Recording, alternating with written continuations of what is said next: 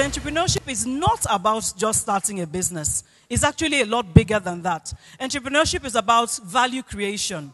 Creating value either because you see an opportunity to do something new or to transform the way something else is being done.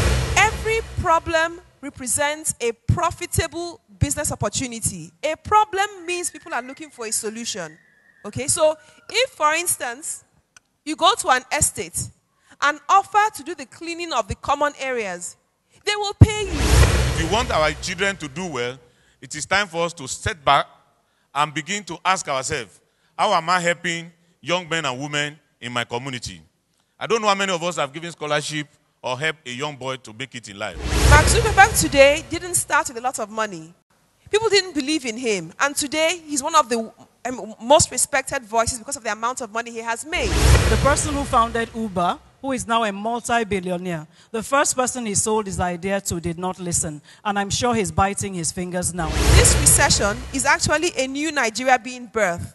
They say under every cloud, there's a silver lining.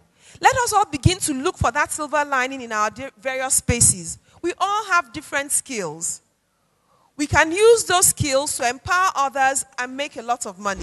I don't know about you, but I'm personally tired of hearing about Nigerians abroad who are doing great things. We need to create the landscape where Nigerians here are doing equally amazing things. We go through school studying history, geometry, geography, and so many things that, quite frankly, sometimes you have to question the relevance in the scheme of things.